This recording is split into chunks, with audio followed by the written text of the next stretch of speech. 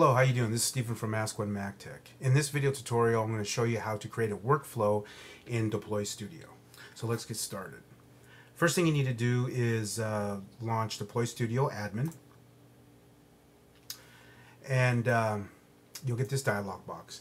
Now, what I do, I work for an educational institution, and I have external drives with server app installed in DeployStudio with all my images on there.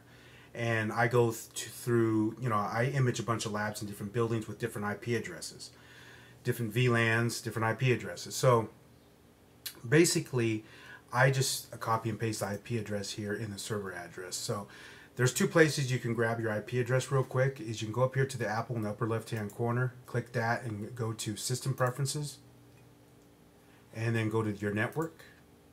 And then it says IP address. Just you can highlight and hit Command C to copy, or you can come launch your server app and go to your network here, and you can highlight there and hit Command C to copy also. Collapse that. Then what you need to do is click right before the colon, before the port number here, and just highlight, and then hit delete. And then hit Command V to paste in, and then put your username. Mine's Ask One Mac Tech, and then your password. And then if you want to remember your password, just click this little button here to remember in your keychain. Hit Connect, and then we're logged in. And then we want to come right over here to the left where it says Workflows. Click that. Okay. So by default, DeployStudio puts in create a master from a volume. Okay, now this is highlighted, so this is a workflow. Okay, this is a workflow created. This install package, I'm not going to explain that because I haven't used that yet. Restore a master on a volume, I have used this. This is a workflow that's already pre-created. And triple OS restoration, I haven't used this yet, so I'm not going to explain that. So what we're going to do is we are going to create a restore workflow. So what we need to do is come down here to the plus sign, okay? Right down here to the plus sign, hit plus, click the plus, and then right up here it'll say workflow 5, 6, 7. Now you might have more workflows in there, but we're just going to highlight it, and we're going to hit delete, and we're going to rename it. So I'm just going to rename it Mac Lab 7. And click it and see how it's empty. There's no workflow in there. So we're going to create a restore workflow. So what we need to do is hit the plus sign right here. And we're going to get this little window that opens up to the left here. And we're going to scroll down. We're going to look for the restore icon here. Let's look for that. And there it is.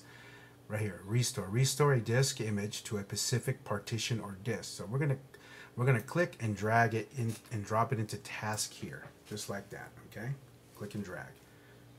And then we can start creating our workflow. So here it says target volume. I usually just put first disk available, okay? You'll see this in the runtime. You'll see how all this works. HFS, okay, if you remember, the HFS is where all the images are stored. So I'm going to come over here to my data drive, and here's my image folder, and go to master, HFS, and I have an image because I imaged my iMac here, and here's the images. So you might have a huge list. Like I work for an educational institution, so I have a huge list, and for, this is just for home, so I don't got that much, but you might have a huge list, but that's where they're stored. And we want to keep it here for HFS, for the image, because that's the folder. And we're going to click here and see how my image pops right up. We're going to click that, all right?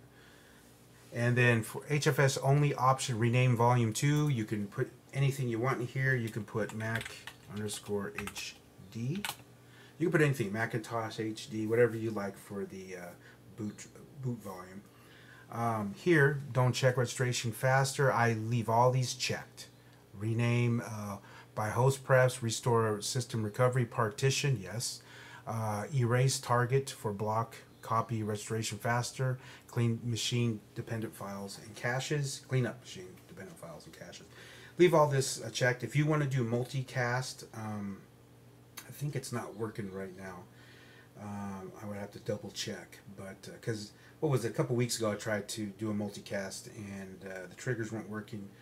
I think we had four to five max, and they just weren't starting up. So but multicast basically is where you you set this up, you enable multicast, and you can start up triggers is your clients. Say you have a Mac lab of I don't know, 40 iMacs in there, and you want a trigger to start imaging your lab. So say you want four Macs. Once you net booted and started and you have 4 Macs ready to go, and you hit the play on the DeployStudio runtime, they all should simultaneously start at the same time. Then you can start imaging all your Macs, and that is multicast. And and if you don't use multicast, you use up a lot of bandwidth on your network. A lot of data be going through there, and it could slow down a lot of stuff. So, especially your server. Use multicast to even out the bandwidth, and you can image your Macs a lot better. So basically, I'm going to just click that, enable it, and add a generic BCD, Vista or later. Now I don't use that. Expand, restore it, and I don't use that either. Set the default startup volume. Yes, you can. So when it restarts, it sets the newly imaged boot volume to start up from that. And if you want it to automate, just click to automate, just like that. So we're not going to click that because I'm going to show you how this works, and I'm not going to click the automate, but you can. But we're going to hit save. Okay, so let me go through this one more time. So I don't want to go through it too fast because I know people can get confused. This is our workflow. This is the name of our workflow, Mac Lab 7. Okay, you can name it anything you want. Okay, target volume. After you find the icon here, restore, you drag and drop it here, and then you want to go here to target volume, first disk available. Just select that. Image. This is the folder where your images are stored, HFS. You can rename your volume anything you want. It could be Macintosh HD, Mac HD. It can be anything. Leave all this default, okay? Just leave it all by default. If you're going to use multicast, you can enable that. Hit the triggers 4 and timeout. I don't know. Let's say, I don't know. 3 minutes, you know, anything you want. You don't want it to time out too early, then it times out. But we're not going to use this feature. I would leave, if you're going to use it for Vista or later, or restore NTFS volume like Boot Camp, click these, but I don't use them. Set your your boot. This is my boot drive right here. You can, after you image, you want to set as default to start up. You can click that, or if you don't want to, you don't have to, but usually people do. And you can have all this automated. So you can click this, and this will all be automated. When you click the play button on runtime, you'll log in, boom, boom, and it's ready to go. So we're going to hit save. Now, what we're going to do is we're going to come out of DeployStudio. We're going to log out, quit that, and then we're going to go to runtime. Now here, usually on my my server where I work, we have, you know, it has a static IP and everything, and we do all the imaging there. This would be a static IP, and this will automatically log in, which you would create that when you create your netboot set. Okay, you would have your address, your IP address, and your username, your password, and this would all log on once you get that N key on your client machine. It would automatically log in. So let me grab, or let me copy, or let me highlight this and paste in my IP address.